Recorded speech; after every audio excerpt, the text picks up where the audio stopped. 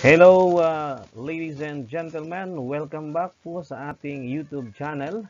Andito muli ang iyong kapangarap, kabalitaan at kakampi, Sammy B and Estoque, para ipagpatuloy yung ating discussion sa subject na Fundamentals of Criminal Investigation with Intelligence. Ito na po yung part 7 ng ating subject na ito, no?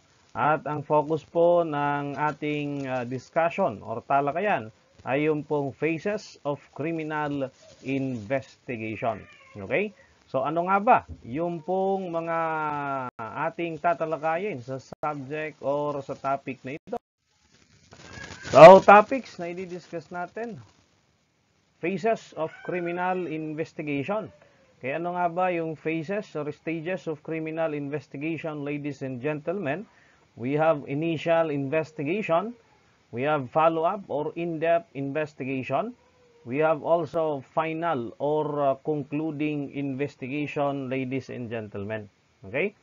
And these phases of investigation ay akma lamang na ma-attain yung pong threefold aim of criminal investigation. No? Yung initial investigation na tinatawag din na preliminary investigation, the aim of that is to identify the guilty party.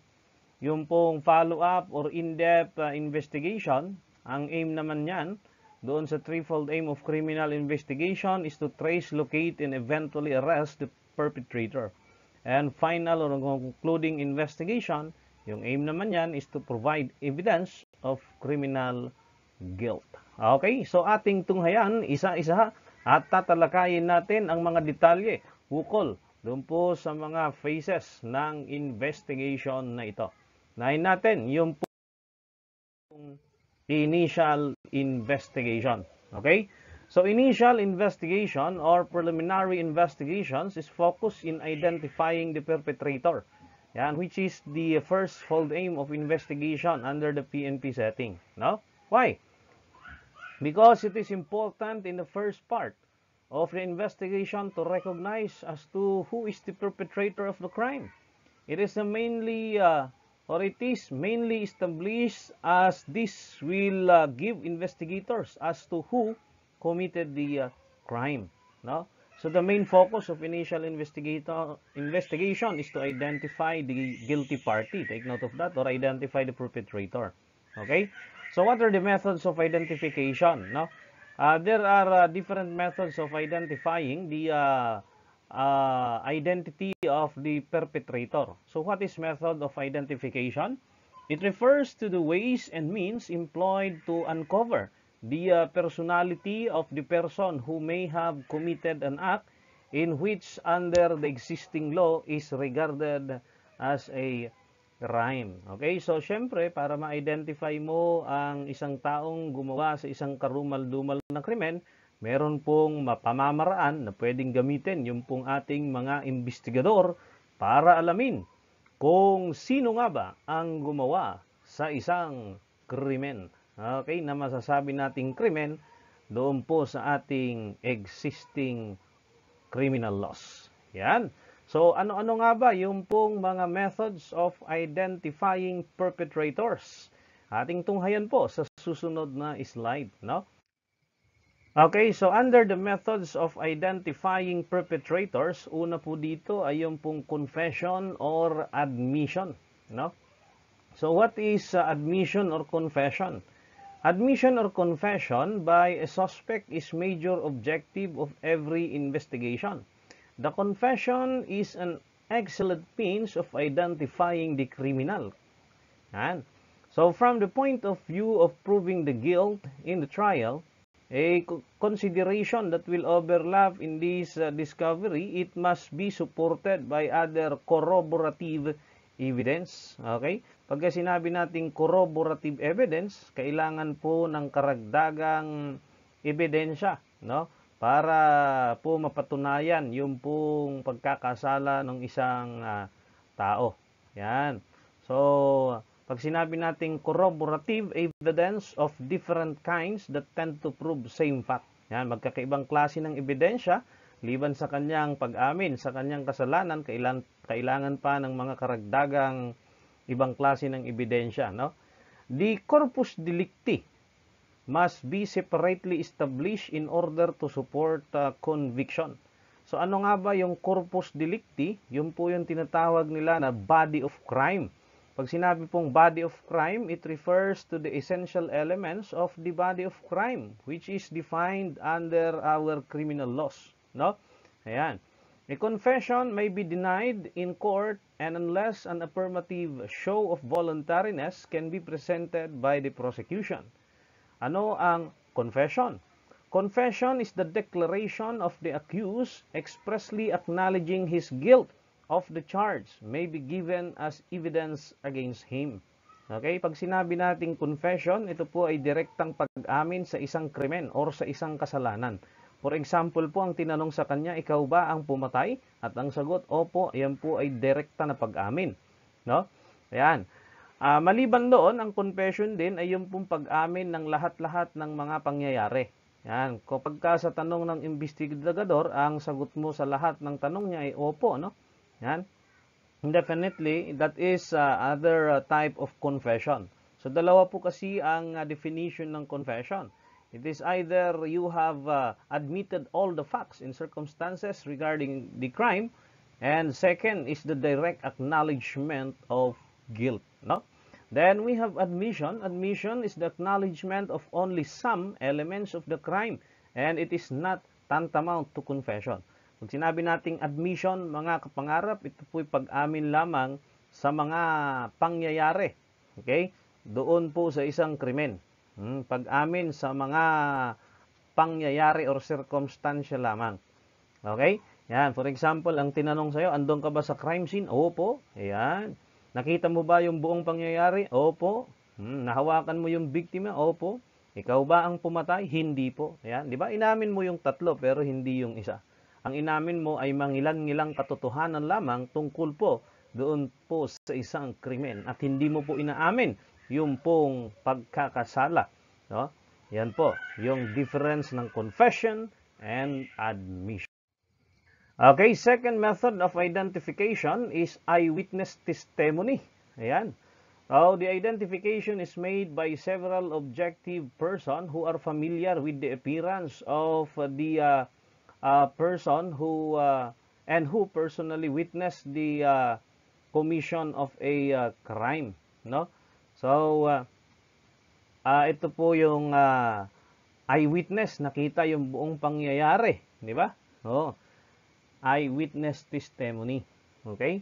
Yan. So, ito po ay pag-identify sa pamamagitan po ng mga testimonya, ng mga testigo na nakasaksi sa paggawa sa isang krimen at kanilang personal na nakikilala yung pong tao na gumawa ng krimen. Yan.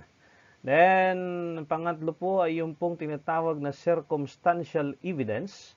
In the absence of confession and eyewitness, the identification of criminal may be established indirectly by proving other facts or circumstances from which either alone in connection with other facts the identity of perpetrator can be identified or can be inferred.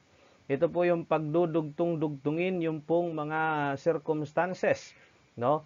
Para matukoy yung pong pagkakakilanlan ng isang suspect or yung pong perpetrator. Diba? So, pagdudugtong-dugtungin. Yan. For example po, ay meron pong nakakita doon po sa isang tao na doon sa crime scene, no?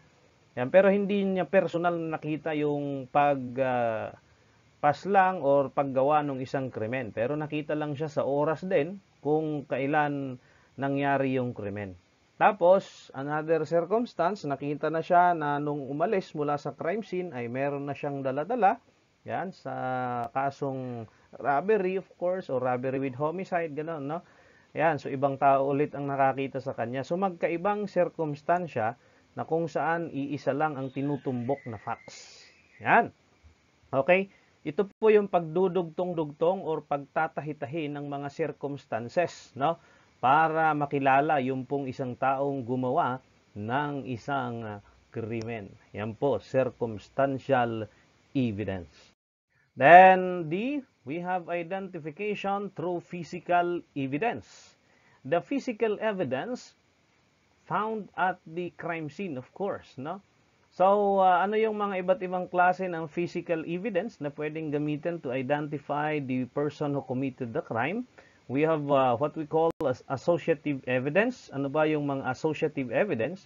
The physical evidence found at the crime scene of the crime during the course of investigation that could link, ba?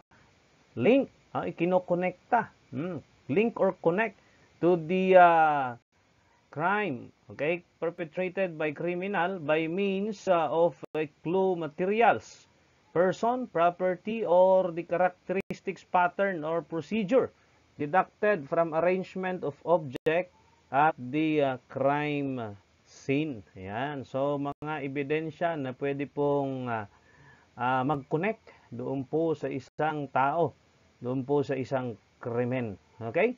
Ayan. So, then we have tracing evidence.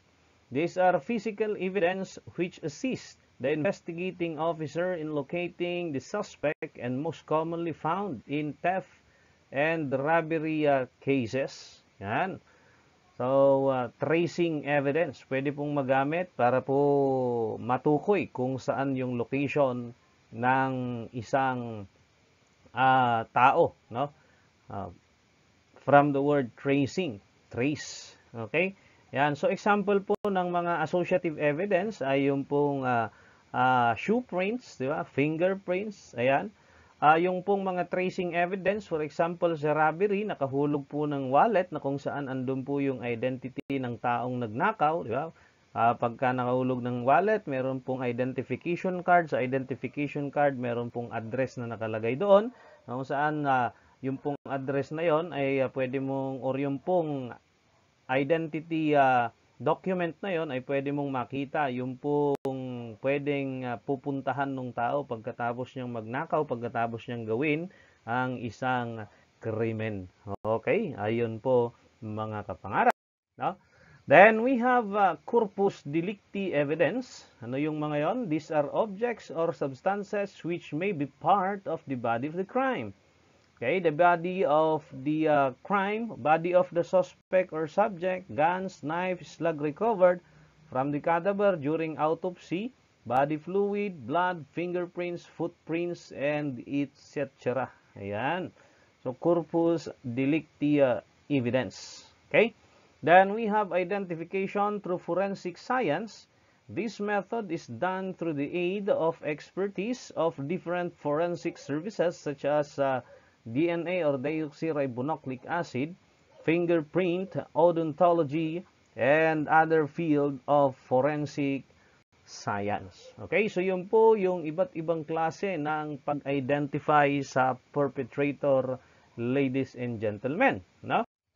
Then, the second phase of criminal investigation is known as follow-up investigation or in-depth investigation, which is focused to locate and trace the whereabouts of the perpetrator and eventually arrest that person as to place of residence, workplace, and hangout places.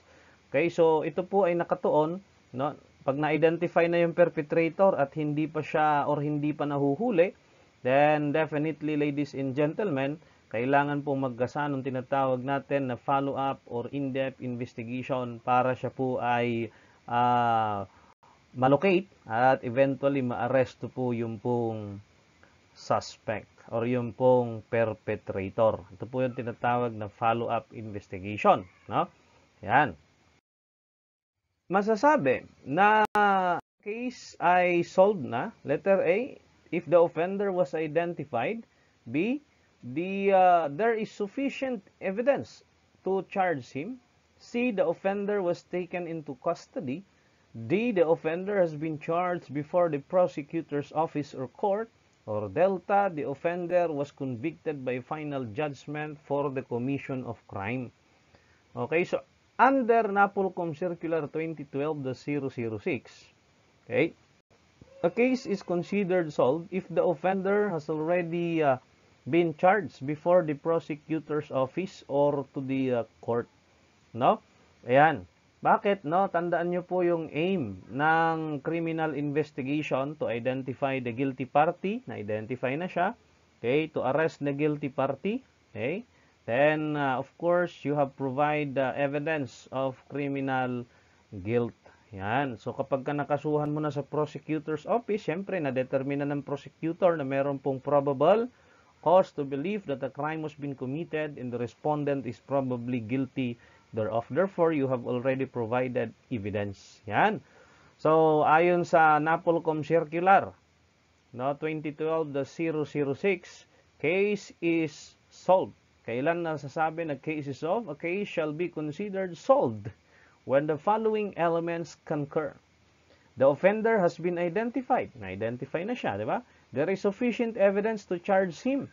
Siyempre, hindi naman kakasuhan ng prosecutor's office at hindi magpe-prepare yan ng criminal information at ipa-file sa court kapag wala pong probable cause to believe. No? Then the offender has been taken into custody, na-aresto na po siya, and the offender has been charged before the prosecutor's office or court for appropriate jurisdiction. No? So, hindi po kailangan na makonvict yung tao dahil trabaho na po naman yon ng prosecution. No? So, ang trabaho na lang ng pulis kapag pinoprosecute na yung kaso, no, is to present himself during trial. Siyempre. No? Yan. Another question, no? It is an extrajudicial or maybe judicial evidence which falls short as direct acknowledgement of guilt. Letter A, admission. B, confession. C, judicial evidence. Or delta, extrajudicial evidence. O extrajudicial evidence which may be or which fall short as direct acknowledgement of guilt. Ibig sabihin, bitin para maging direct acknowledgement of guilt. Ibig sabihin, inamin na yung ibang pangyayari pero hindi lahat. Kaya yun po ay tinatawag na admission. Okay? So, admission is admitting some facts. Yun nga, yung sabi natin ay pag-amin sa mangilan-ngilang pangyayari lamang at hindi inamin lahat ng pangyayari. Ang confession naman ay admitting all the facts and circumstances, or ang isang definition ng confession is the direct acknowledgement of guilt. Direktang pag-amin sa pagkakasala or sa isang kaso. No? Yan. Then, judicial evidence, all testimony or documents or all things personally examined by the court. While extrajudicial evidence, it is only known to the courts by way of inference or presumption. So, kailangan pa ng mga karagdagang ebidensya, no? Yan, para ma-presume na totoo nga yung pong nilalaman nun. For example po ng extrajudicial evidence, ay yung pong extrajudicial confession. Kapag umamin po yung pong perpetrator sa police station, so kailangan mo pong papirmahin, di ba?